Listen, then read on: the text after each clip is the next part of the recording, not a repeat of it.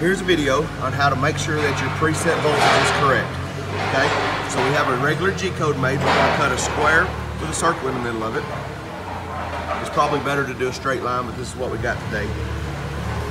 So first of all, you come over to DTHC Auto, turn that into manual mode. And then we get set up on our plate, like we're going to cut the square.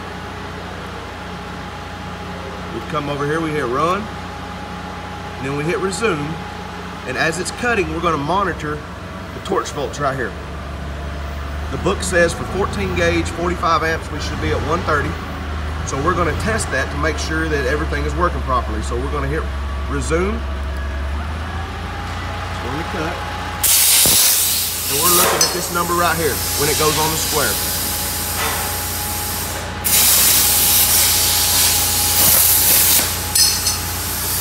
Okay, it was running about 134.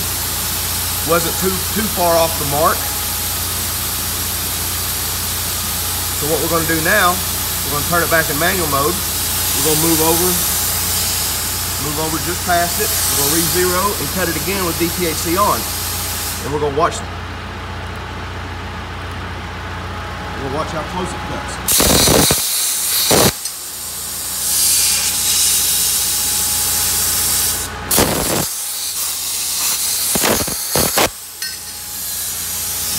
That was at 130, so we're really not too far off.